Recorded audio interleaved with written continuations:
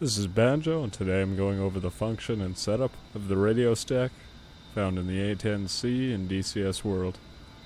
The radio stack comprises three separate radios, the VHF AM, UHF, and VHF FM. From the throttle back, we have Radio 1, the VHF AM, Radio 2, the UHF, and Radio 3 being the VHF FM. Selection of the radio being used is done through the mic switch on the throttle, with the forward position selecting the first radio, down selecting the second radio, and the rear position selecting the third radio. Examining Radio 1, the VHF AM radio, we're able to see we have four knobs which allow for manual entry of the frequency being used for broadcasting and receiving, valid from 116.0 to 151.975. On the upper left-hand side, we have the volume knob, squelch for testing the radio. We also have the frequency mode and frequency selection dials, as well as the preset selection dial.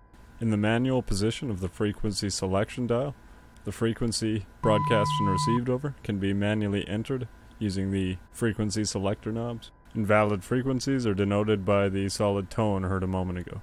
In order to broadcast and receive over the radio, the frequency mode selector must be moved from the off to transmit receive position, at which point you're able to broadcast and receive over the radio, as long as the correct frequency is entered if the frequency selector is in the manual position, or the correct preset is chosen if the frequency selector is in the preset position.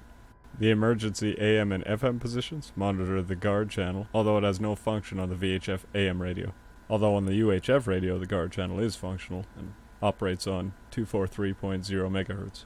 When the frequency selector dial is moved into the preset position, the frequency selector knobs are no longer used and the preset dial is used instead, with the chosen preset displayed in the window just above the wheel itself, and instead the stored frequency is used on the selected preset. Although in the manual position, if the load button to the left of the preset selector is pressed, the current frequency stored will be overwritten with the frequency that is entered into the frequency selector dials, allowing for presets to be overwritten with new frequencies. As we're able to see, the frequency for Cobuletti is 133, which I overrode on preset 1, put the dials back to 124 and put it into preset 1, yet it's calling over 133.0 as I've overwritten preset 1. Skipping over Radio 2 for a moment, we're able to see Radio 3 is identical to Radio 1, the only difference being the frequency range. This radio handles most of your ground communication with JTAC. Aside from valid frequencies being in the range of 30 to 76 MHz, this radio is set up identical to Radio 1, so we will just move on to Radio 2 at this point. Examining the UHF radio, we're able to see the layout is quite a bit different from the VHF radios, although it contains the same functions.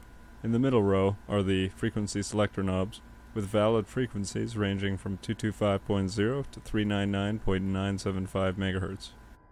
The UHF includes a test button to test the digital display, a status button to indicate the frequency on each stored preset when in the preset mode.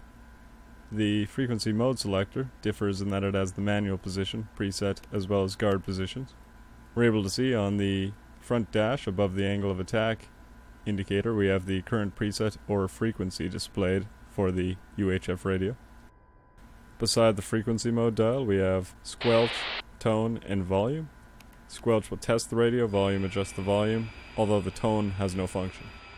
The function dial includes the main position, which will allow for sending and receiving over the selected frequency, both position, which will allow the same as main, as well as monitoring the guard channel, and the ADF position, which will allow for automatic direction finding to any source broadcasting over the same frequency. Lifting the cover on the VHF radio reveals the red load button, which is similar to the load button found on the VHF radios, which will allow you to manually overwrite preset frequencies.